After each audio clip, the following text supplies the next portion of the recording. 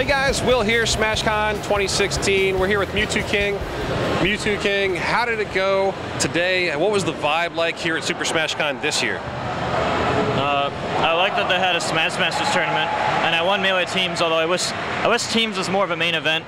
But I mean, me and Ice did win Teams. We beat PewFat, and we beat Mango S2J. And me and Ice have never teamed before, and we were successful. I beat Wizrobe and everybody else in the Smash Masters tournament pretty solidly. Yeah, I think you handled that pretty well. Yeah, and I made a pretty good losers run, but then I have the same dilemma versus HBox where I'm using Morph and Sheik the entire day, and I'm not playing Fox at all, let alone versus any Puffs, or the character in general. And then I have to use a character that I have like no practice with just for one person, so he's like I'm Superman and he's Krypton, and he's literally Kryptonite, except, it's a bad example, but you know what I'm saying. He's a head-to-head counter. Because if it wasn't for him, I should say, if it wasn't for the fact that I have to use my third best character, I think if I was allowed to go all Sheik and Morph throughout a tournament, like successfully, that's when I usually like win or top two. So do you change your character based off of who you're playing, or what character they choose? My weaknesses are Ice Climbers and Jigglypuff, or Ice Climbers and HBox, and that's mainly because my Morph and Sheik are good at everything else except Ice Climbers and Jigglypuff. Yeah. So I'm able to show more of my real ability in every other matchup, but then in a way I'm handicapped versus Ices and Jigglypuff. Sure. So I'm only at like half my power when I'm fighting those characters, and if you're fighting me for a different character, there's the potential to experience what I can actually do with the game. So going back to the teams, this is your first time playing with Ice. Did you have any strategy that between the two of you that you guys implemented? Yeah, the biggest thing is he likes to go off and do his own thing, and I had to keep reminding him, dude, just stay with me, and 2v1 people, and we'll be fine.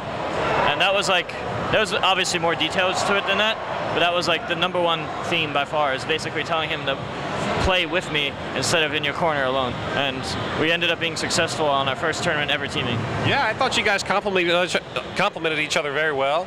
It was great to see you guys take that win. Now, I know you placed third here in Melee Finals. Walk us through, was there any people that you were worried about going into the tournament? Did you feel like you were on your game today? I can beat anybody except I have a really bad head-to-head versus HBox, but I can beat the people that can beat him. So it depends the order that we fight each other. But since he has like the seeding advantage, he almost always has it in a way where it's bad for me, because I have to like go through somebody. Like if I beat Mango, then I fight HBox, probably lose to him, and then I get depressed and lose to Mango. Like something like that is very common. Sure. So if the brackets weren't always him getting a better seed, but that's how it's always going to be.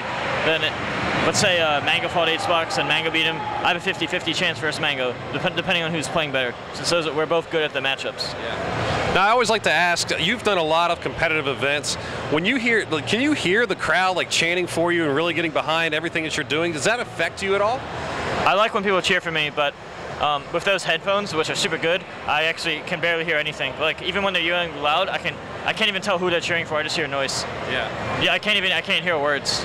You'll love it when you watch it back. I mean, people are really rallying behind you. I always wonder, just does that play any kind of a stress, knowing that people are sitting there watching you and you're on this kind of a stage?